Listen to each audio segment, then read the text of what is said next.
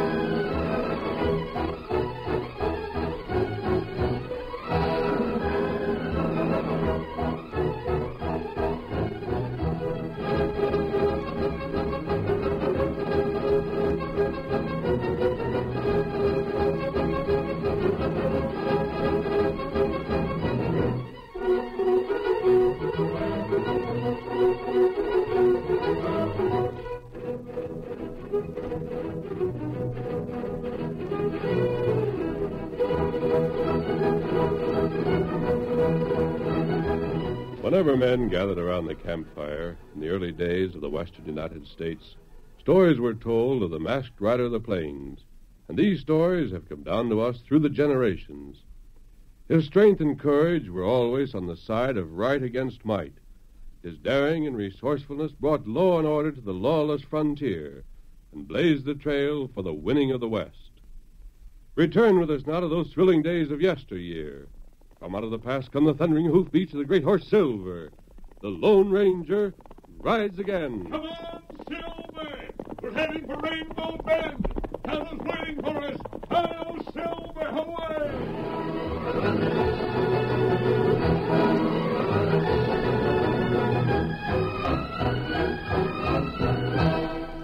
Sam Birdwell ran the only store in Rainbow Bend. It was the only store in over 400 square miles of rangeland, and every settler and rancher bought supplies there with one exception.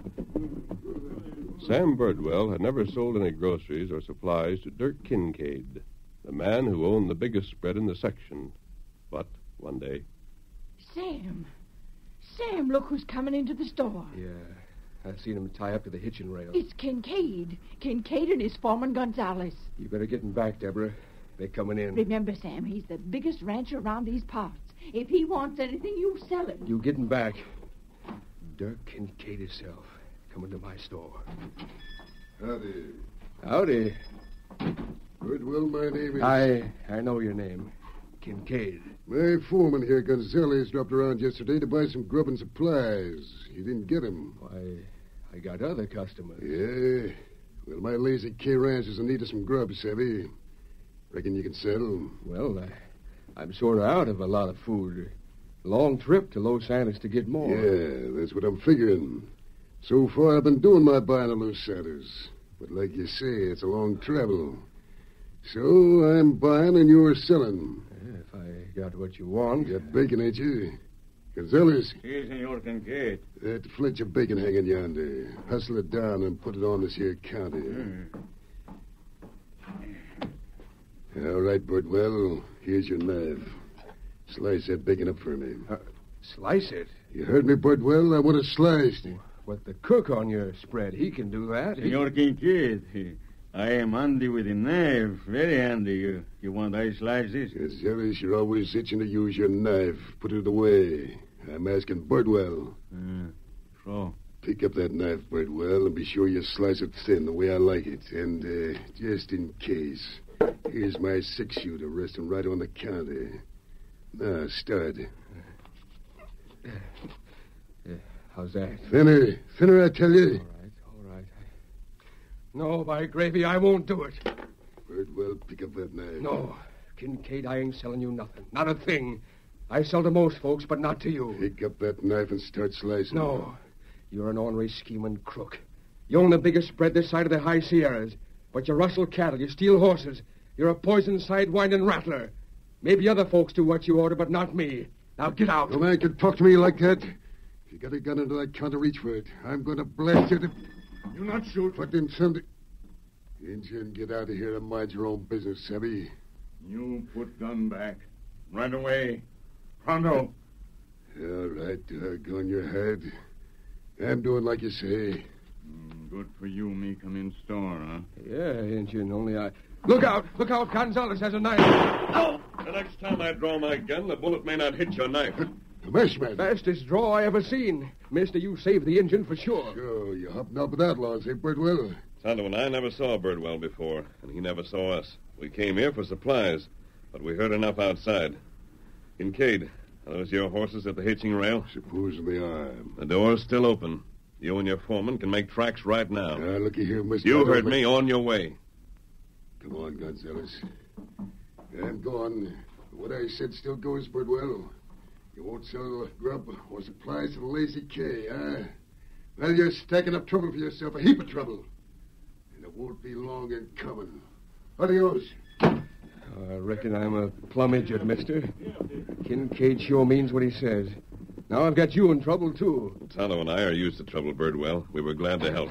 Sam, are you all right? Sure, Deborah, sure. I was out and back taking a walk. I was so nervous I couldn't stay in the back room. Then I heard that shot. What did Kincaid try to do? He tried to do plenty, Deborah. You sure you ain't hurt? I've said he tried. Only the masked man and the Injun stopped him cold. Masked man and Injun? Who are you talking about? These two gents right here. Well, I'll be hogtied. They've gone. I don't even know their names. I'd sure like to have them on my side. Kincaid wasn't fooling when he said there'd be trouble. I'll silver away!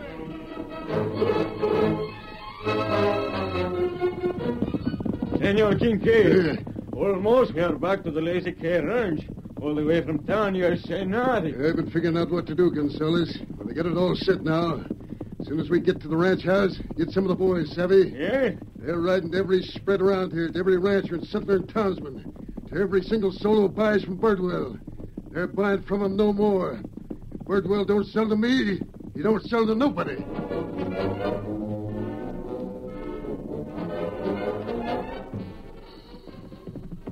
Hey, you rich man. I got message from Senor Kincaid. He say nobody trade with Birdwell. Huh? Nobody, savvy? You stop trade with Birdwell, pronto, Richmond. Or Kincaid, he don't like it. Much better you do like Kincaid tell you, eh? Remember.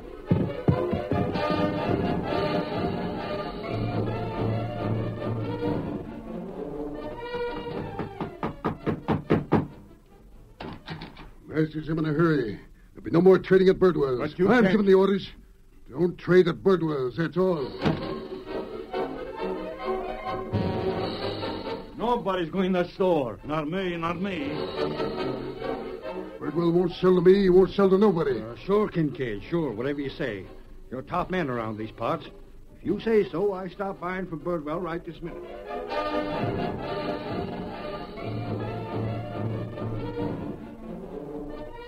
There's Carney.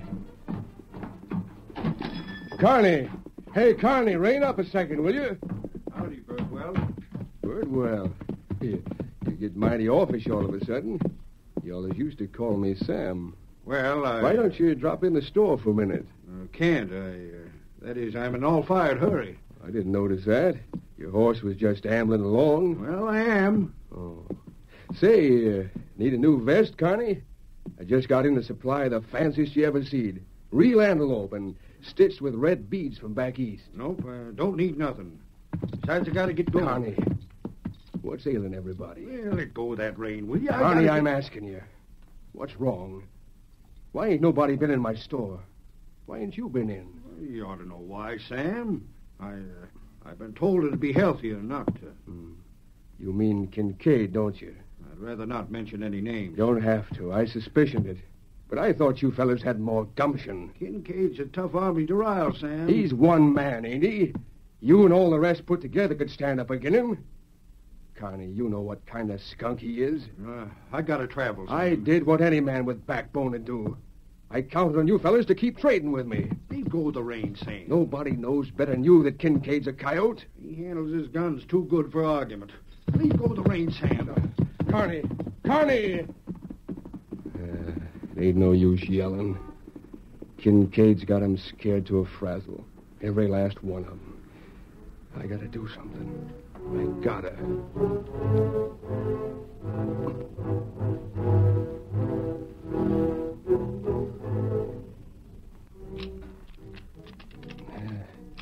That does for one gun. Now the other. So. Who's that? Sam. Sam, where you going? You get back to bed, Deborah. It's the middle of the night, Sam. What on earth are you... You're wearing guns. I got a little business to attend to. And your horse, all saddled and ready.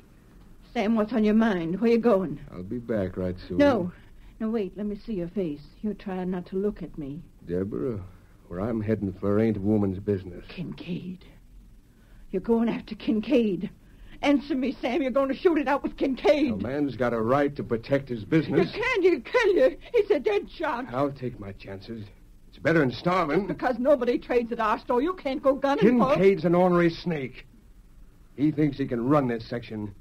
He thinks he can ruin me because I prefer to do business with good people. But you can't. There's a law against gunfighting. Law?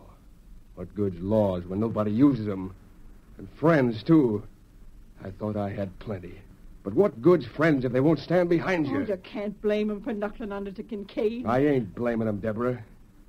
But I'm settling this. I got it. Sam, no. No, come back. Let go of me. My mind's made up. Sam, you can't. I'm calling him out, Deborah, tonight. As soon as I get to his ranch. Give me a kiss for luck. Sam. Deborah, Get up, boss. Get up there. Sam.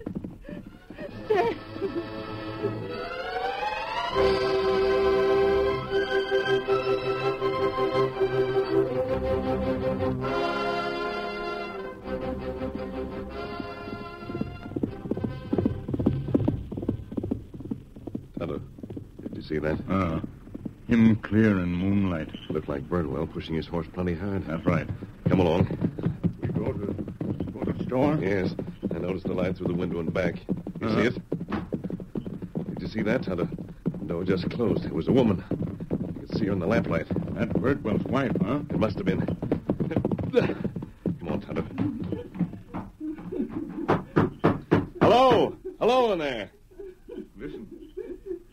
Woman cry, huh? Yes, we're going in, Tonto. Mrs. Birdwell? The masked man. And that agent with you. Move one step closer and I'll pull this trigger. Tonto and I are your husband's friends. Oh, we help? The masked man. Yeah. Sam did say something about it. You helped him before, but you can't. We saw your husband making tracks. Where's he going? I tried to stop him. Kincaid'll kill him. Kincaid? Is that where he's heading? Sam was going plumb loco, seeing how Kincaid made everybody stop trading here. Sam took his guns. He's going to call Kincaid out. Tonto, look after Mrs. Birdwell. Let me do it. Masked man, where you going? I'm going after your husband. Here, Silver. You mean it, masked man? You'll go after him. Come on, Silver. Come on. Him go after him. He's got to get there in time. He's got to. Him go plenty fast. Hail, Silver, away!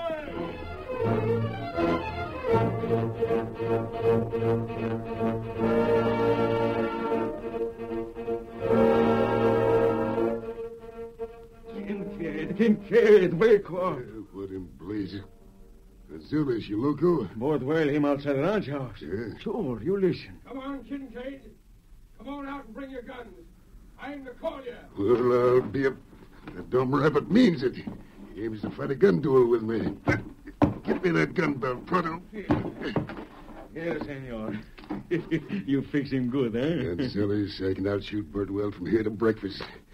When I get through out there, he'll be face down in the dust, ready for a gravestone. Come on.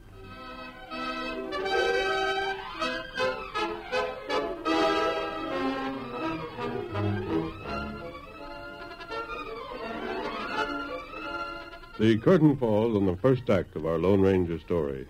Before the next exciting scenes, please permit us to pause for just a few moments.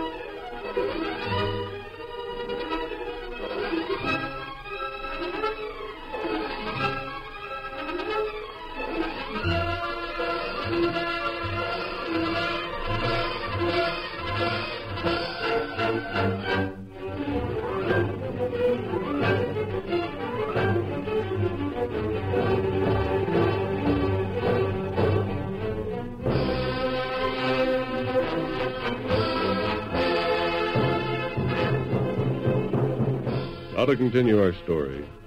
Moonlight silvered the prairie as Sam Birdwell, the storekeeper, stood outside Dirk Kincaid's ranch house, challenging him to a gunfight. Birdwell was determined to end, once and for all, Kincaid's attempt to ruin his business.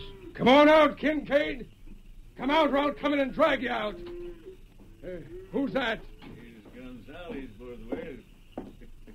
I come to tell you, Kincaid, he'll be out very soon. Oh, he better. What is wrong?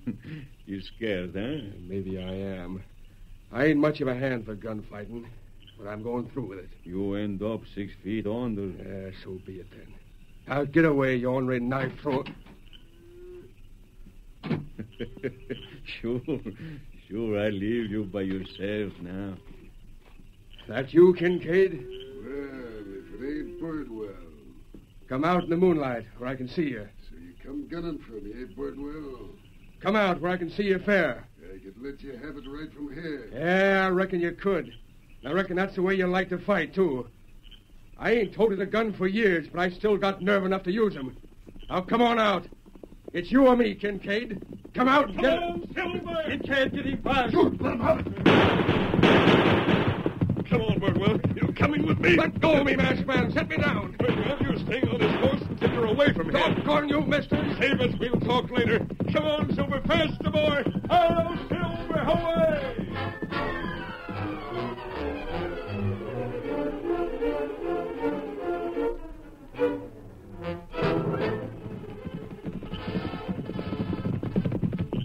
This is far enough. We'll talk here, Birdwell. Ain't no good stopping me, masked man. I'll go back there as soon as I can. I gotta face out Kincaid once and for all. If I hadn't come along, you'd have been killed. It would have been a fair fight. It would not. Huh? I saw the flash of Kincaid's guns as I rode up. He had them drawn. He was ready to shoot. You mean he Yes, was... from the porch before you could see him. He had no intentions of giving you the slightest chance. Why, that low-down polecat I ought to get... Besides, Birdwell, he wouldn't stand a chance against a gunfighter like Kincaid, even face-to-face with an equal draw. Yeah, I knew that. But thunderation, mister, a man's got his pride. Kincaid's ruined me, and I can't take it lying down. You still have your friends?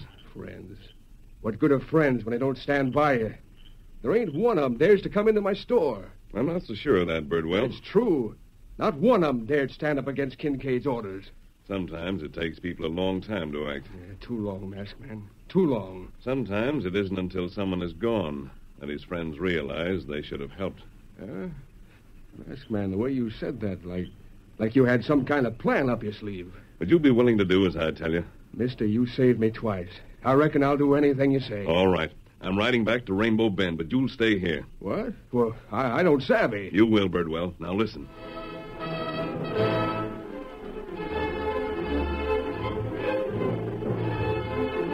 Injun, is that... That friend, that Silver. How are ye? Steady, Silver. I got there in time, Kemosabe. Mister, where's my husband? Where's Sam? His horse come back, but the saddle was empty. Your husband is unharmed, Mrs. Birdwell. I left him up in the hills for the time being. What? Kincaid was going to shoot him without giving your husband a chance to reach his guns. He could have But, done... Mister, if Sam ain't hurt, why didn't he come back here? I have a plan to help him. That's part of the plan. Mister, you ain't lying to me. Sam ain't... Friend, always tell truth. Your husband isn't even scratched, Mrs. Birdwell. You've got to believe that. Mister, I reckon I do believe it. Fine. There's something about you that makes me trust you. You say you got a plan to help Sam. By refusing to sell to Kincaid, your husband has lost all of his trade, hasn't he? Yes. Yet everyone is friendly with him? Oh, everybody. If it weren't for Kincaid's orders, they'd still be buying. Very well, Mrs. Birdwell. I want you to hitch up your wagon. Huh? I want you to make the rounds of all your friends, the ones who are afraid to stand up against Kincaid. I want you to tell them your husband went to call on Kincaid, and he didn't come back. But, mister, if I say that, they'll think Sam's been done for. Yes, they will. They'll jump to that conclusion. But it'll take nigh on to 2 days to get to all of them. They're all spread out. Then take 2 days. Tyler can go with you. What about you, masked man? You coming along? With this mask? No, I'll stay here. I have some work to do. You call on everyone you can. Yes, masked man. Yes, and I'll tell him just what you told me to say.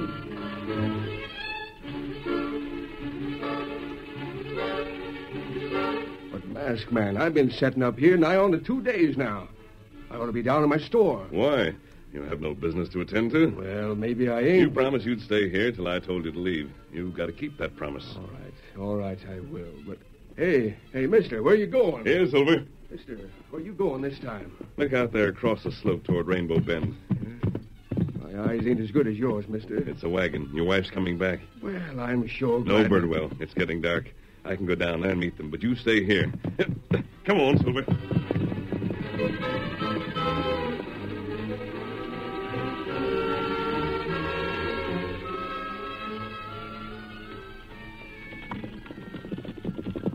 It's the masked man, Injun Rena. Good friend. Oh. Kimasabi. Tommy. Well, masked man, we've done it. Me and Tonto must have covered nigh under 70 miles, but we told them all. They're coming into Rainbow Bend? In the morning. It's just like you figured, mister. They all jumped to the conclusion that Sam was done for. I sure had a hard time not letting them know Sam was alive and well. He is, ain't he? He's fine. How did they take the news? Ask the Injun. They was plumb ashamed of themselves. That's right. You must be tired, Mrs. Birdwell. I'd like to see Sam. Now, you'll see him in the morning. I look up there into the twilight. You see that fire winking on the hill? Is that where Sam is? That's the camp. You sure those friends will be here? Positive, mister. Good. I brought Scout for you, Tonto. Time for us to make tracks. Me come. Now, you go home and get some sleep, Mrs. Birdwell. And in the morning, you lead all of Sam's friends up on that hill. Understand? I sure will, mister. Good night. Good night. Adios. What we do now, Kimasabi? I've been watching Kincaid's ranch every night, Tonto. Kincaid's been on the lookout for Birdwell. What's more, Kincaid believes I'm with Birdwell. He thinks the two of us are dangerous, that we interfere with his rule of the district. Tonto's happy now. So far, I've made sure Kincaid or his men didn't see me. But this time, I'm making sure they do. Come on, Tonto. Get him up, Scout. Come on, Silver. On the trail.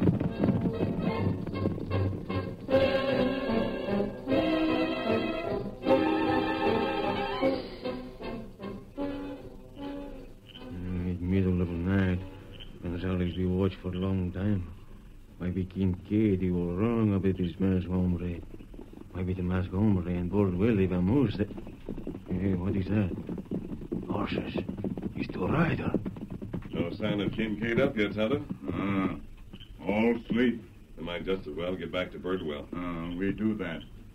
Where Birdwell now? On the hill south of town, Tonto.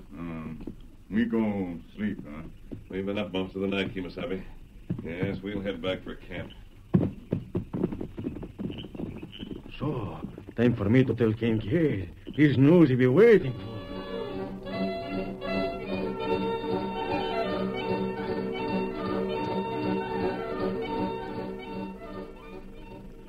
It's getting lighter, Masked Man. You see him yet? We were close enough to Gonzales last night so he could hear Tonto and me talking Birdwell. I'm sure Kincaid has been told. What is it, Tonto? Look, there. Off that way. Two riders crossing the ridge. I can't make him out at all. It's Kincaid and Gonzales. It must be. They'll be here in about an hour. That's right. There's no doubt what they plan to do. Dry gulch, huh? What else? All right, Tonto, on your way. Here, Scout. Head down into Rainbow Bend. Get to Mrs. Birdwell and make sure she comes up here pronto. Me, Savvy. She'll make certain those friends come along, too. Hurry, Tonto. Me tell him. Get him up, Scout. Now, Birdwell, you know what our plan is? Yeah, Masked Man. If them hombres want to surprise this campfire, then... Then that's just what we'll let them do. It shouldn't take them long.